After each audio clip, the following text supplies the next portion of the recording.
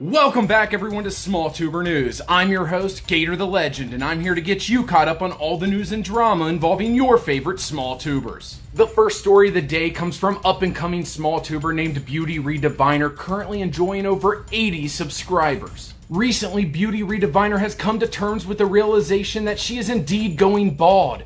Going bald is something the Gator is not sure he would ever be capable of coming to terms with. Instead of trying to fight her impending fate, Beauty decided to embrace it and made the decision to shave her head. She then left us with a video explaining her journey and of the impact of what she had done. Alright, so I am bald. People have been really supportive on YouTube and Instagram for my new look and the journey that I'm going through and the choice that I've made. I feel very uncomfortable, a little vulnerable. I think it started because I saw a picture of myself. Someone took a candid picture of myself while I was teaching English. I just had the feeling like, who is that? That's not me. That's not me. I look so different. Where's my hair? I miss my hair. I miss the way that I used to look. And I'm processing all these different feelings and this quote-unquote new person that I am, this freedom I've given myself to step into my femininity in a new way and the confident woman that I am. But that's where I'm at right now, and I wanted to share that with you guys you've all been so supportive on this journey, and that's just where I'm at right now. I absolutely love seeing this level of bravery from a SmallTuber. Every day we show the world who we are. We share our highs and our lows with anyone who is willing to listen. For us SmallTubers of the world, this isn't just some act. We like to show our fans our true selves, who we really are, not just our characters. Beauty, I commend you for your bravery and honesty. I love your haircut. Just don't tell the wife. Seriously though, she will fucking kill me. Our next story is a truly tragic one, coming from rising SmallTuber Nobody's Travels, who currently sits just under 3,000 subscribers. My livelihood was stolen out of my truck last night. I've never had an issue with anything in any context getting stolen from me where I live.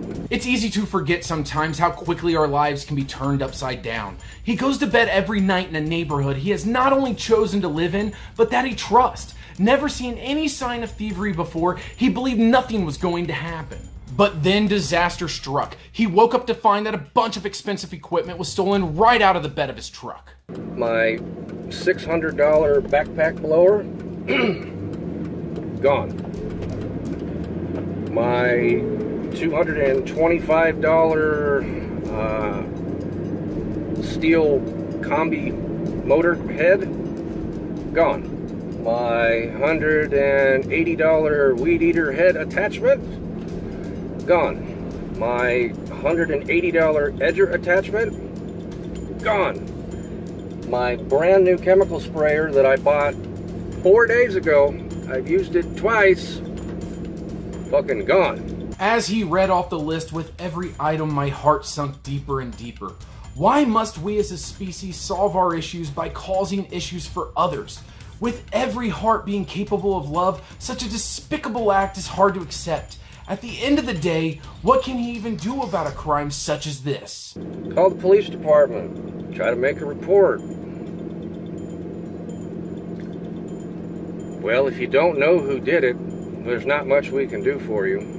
Wow, fucking amazing. Those sworn to serve and protect having such little regard for a victim of a crime is so fucking heartbreaking. To hear they have given up before even trying, to know that you are up a creek without a paddle.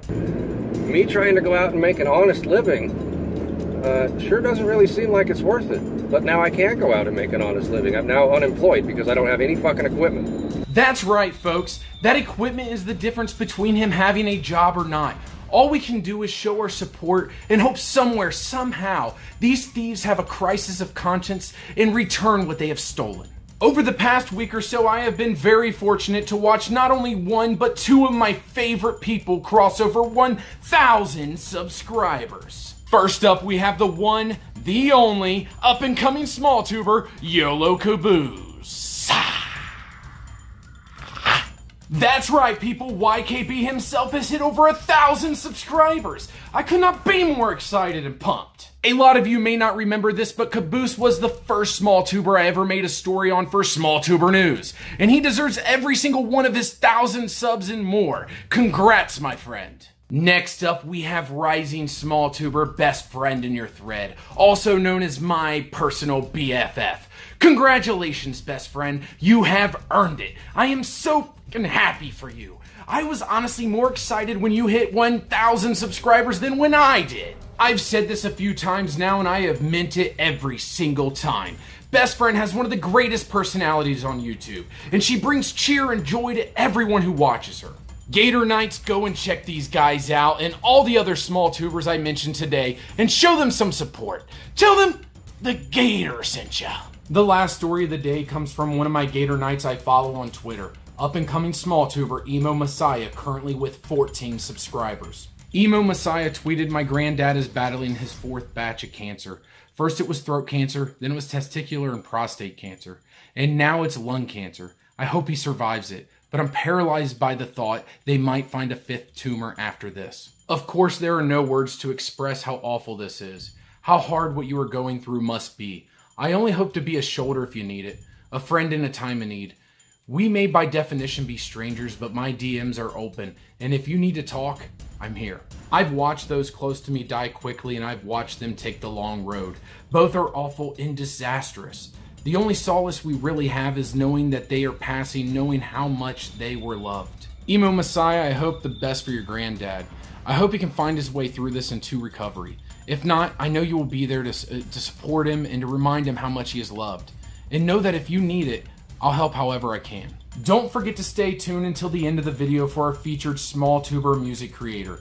Today's music creator is a very, very special one. It's rising SmallTuber Ben Clock and his song, Deeper Love. For those of you who have been following me since way before SmallTuber News, you will recognize his song from my intro featured in over 100 different videos. And if you want a story to be featured on SmallTuber News, hit me up, either in the comments below, on Twitter at GatorTheLegend or at SmallTuber News, or send me an email to GatorTheLegend@yahoo.com, and you just may be mentioned on SmallTuber News. And if you never want to miss an episode, make sure that you subscribe with notifications on, because if you don't ring the bell, it's like you're not even subscribed at all. Thank you guys so much for joining me today, and until next time, I've been GatorTheLegend, and this has been SmallTuber News.